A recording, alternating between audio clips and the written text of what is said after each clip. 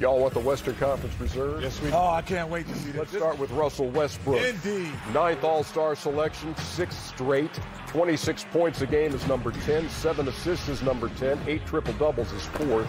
13 games of 30, 8 of those in January. Getting better and better, honestly, as he getting the rocket. The dude won MVP, fool. No, as the season. How about Damian Lillard of Portland? 5th All-Star appearance and 3rd straight. This guy is on 4th fire in right scoring now. at 29. Yes. Number 6 in assists with 8. Multiple 60-point games.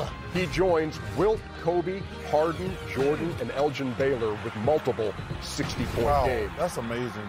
Donovan Mitchell is an all-star for the first time. Yes. His 3rd season. Right. Utah 32 and 15. He's got 25 points a game. That's number 13. 14 games of at least 30 with a high of 46. Another first-timer is his teammate Rudy Gobert. Well deserved. Yes. It's his 7th season, and he's an all-star now. 16 points a game, 2nd in rebounds with 15, 5th in blocks, number 1 at 69% field goal percentage.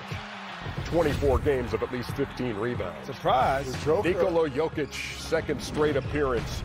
20 points a game, 10 rebounds, and 6 assists with 9 triple-doubles, number 3 behind Luka and LeBron.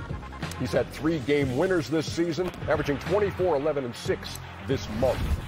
Chris Paul, there it is. For the 10th time, the first time since 2016. Wow. 17 points a game, 5 rebounds, 7 assists, which is number 15.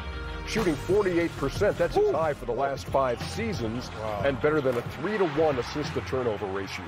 And finally, it's Brandon Ingram who rounds it out. First-timer in his 4th season, having a career year, 25 points a game, 6 rebounds, 4 assists. He's had 9 games of at least 30, had 4 of those in his first 3 seasons, then had his first 2 40-point games of his career, including 49 against the Jazz. So there they are, the reserves in the Western Conference. Shaq, your thoughts? I like the list.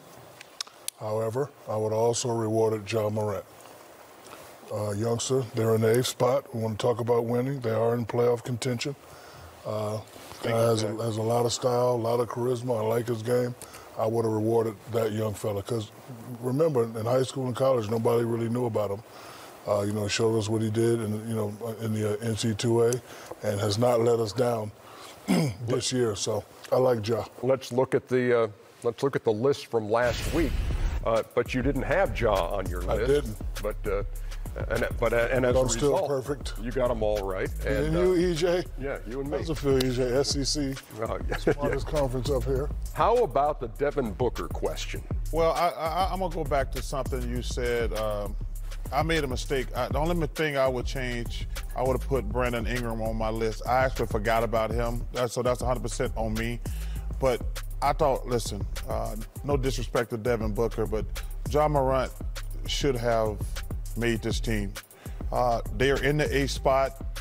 There's not a single person, even in Memphis, who picked the Grizzlies to make the playoffs. Look at that. And this is for the first half of the season. He's been an all-star. To have that team in playoff contention, and if the season ends today, they would be in the playoffs.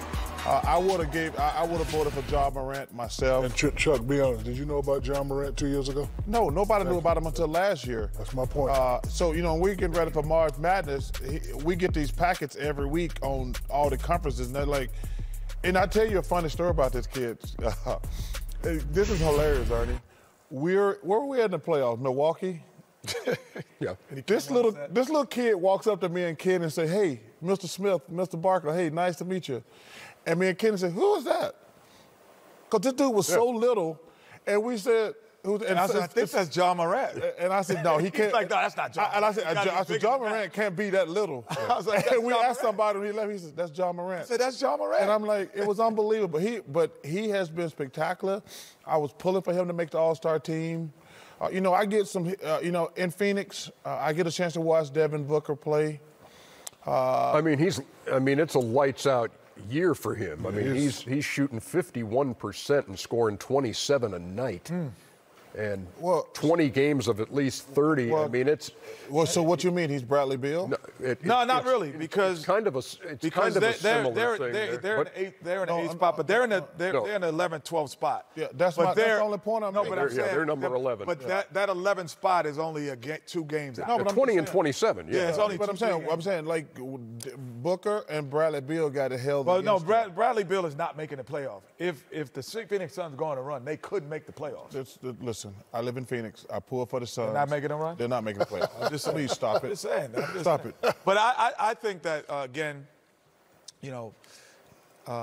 Brandon Ingram, that was my, I don't know if you remember saying, I said my choice as the replacement for Paul George. So I agree with that because they're all hovering around the same thing. But the only thing, again, with the Pelicans is we all thought it was going to be a total collapse as well. Total collapse without Zion. And the way that Brandon had played with the Lakers would give you no instinct to say that he would be this good this early for them. And I think that's just a testament to show of his hard work. They're 19 and 29. Stop it. No, but I'm saying his personal hard work. Okay. Well, yeah, but also you got to give David Griffin credit. He put a nice team together. I mean, they got a lot of pieces from the Lakers, but he went out and got favors. Drew Holiday, is, other than Rudy Gobert, to me is probably the most underrated player in the league.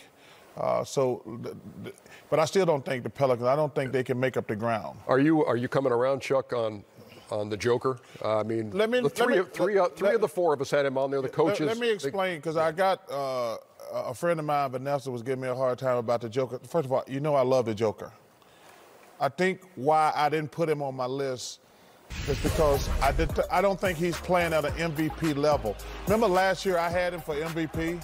Yeah. He's played well this year. Don't get me wrong. But do you have to play at an MVP level to be an All-Star? No, yes. Once you're an MVP candidate, you don't get to relax. I'm going to hold you to that standard. I love the Joker. He was going to make the All-Star team, but I'm saying, if people can put his stats up there. Last year, we talked about him for MVP. He had a greater impact. He did by this point. And that's all I'm saying. That's all I'm saying. I will say that. But